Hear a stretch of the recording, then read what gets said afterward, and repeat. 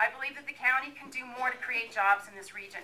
We need to rethink our economic development efforts so that we're not only working to attract new employers to this region, but focusing on the needs of our local business. Job creation is a two-part process.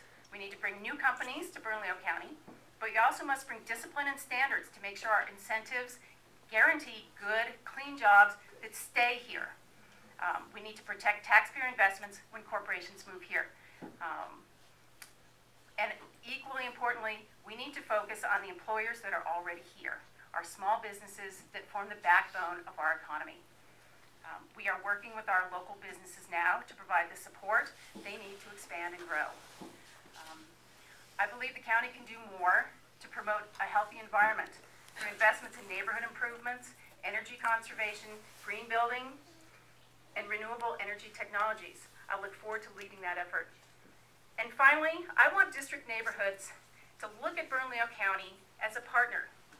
We are almost entirely within the city of Albuquerque, and I will continue to work with our city councilors and with our new mayor to collaborate on issues where we share interests and where our combined efforts will lead to a greater good. So why am I running? Because I believe that Bernalillo County holds tremendous promise. I think it's time to reject the status quo, bring new energy and ideas to county government. But I can't do it without you, so today I'm asking for your support for my candidacy. I invite you to join me as I knock on doors, make phone calls, put up yard signs. There are so many people in this district to meet. There are 130 residents of District 3. So I would love to have coffee with you, with your neighbors, to talk about ways that we can make our county better.